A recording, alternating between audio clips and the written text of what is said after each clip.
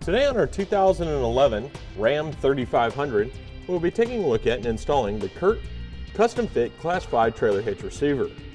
Part number C15809.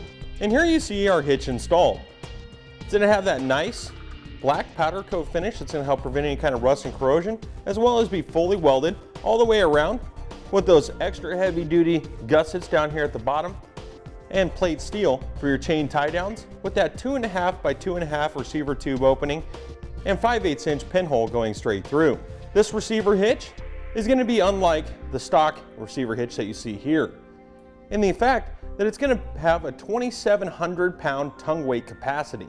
That's going to be the maximum downward force that you're going to be able to put right here on the end of the receiver tube. With this receiver hitch, you're going to have excellent towing capacity at 20,000 pounds.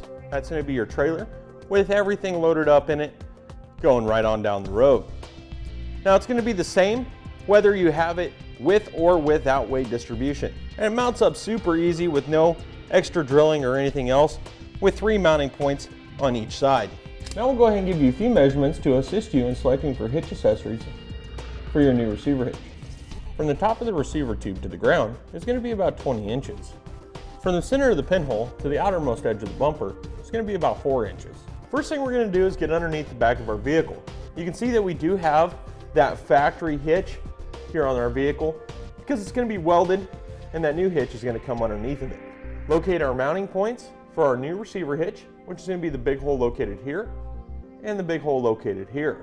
You're going to have 2 different types of blocks. The skinny one is going to go towards the front, and the larger one is going to go here at the rear. It should be about like so on the other side of the frame rail. Now for this front mounting location, we need to get the skinny block into position over the hole. So what we'll do is we'll put a small little hook on the back side of our pull wire, and we're going to push it all the way out the back of the frame rail. And once we have it at the back of the frame rail, we'll go ahead and hook on.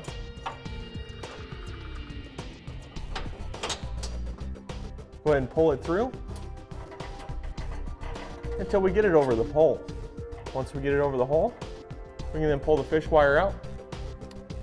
We'll invert it to where the coil goes out of through our block and out the access hole. Once we're out the access hole, we'll go ahead and thread on that carriage bolt. Slide it into the frame rail and pull it through the mounting location. Now we'll go ahead and put in that big square block at the back.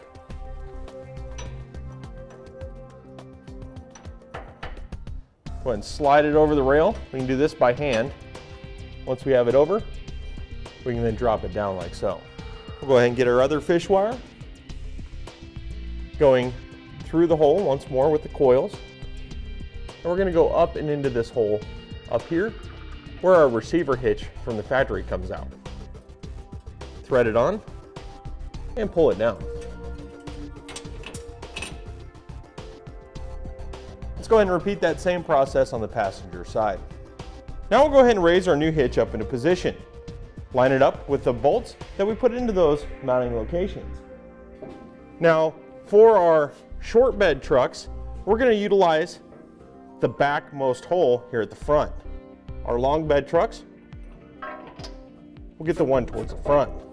And once we have the bolts through the holes, we'll go ahead and put on our flange nut and just thread them on loosely. And we'll thread on the other one, and we'll go over to the other side and hand tighten those as well. Go ahead and tighten down the 2 carriage bolts and flange nuts here on each side.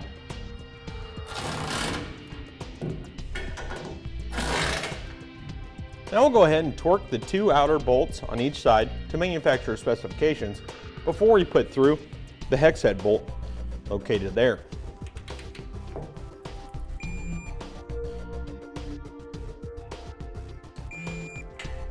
And then we'll proceed. All right, now we're going to place our hex head bolt and flat washer through the top hole and through the frame.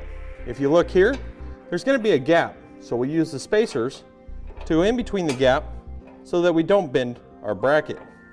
Put the spacer in between the two press it through, and then put our flange nut on the opposite side.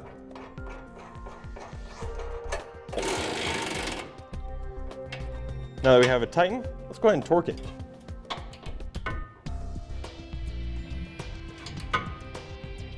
And that will do it for our review and installation of the CURT Custom Fit Class 5 Commercial Duty Receiver Hitch, part number C15809 on our 2011 Ram 3500.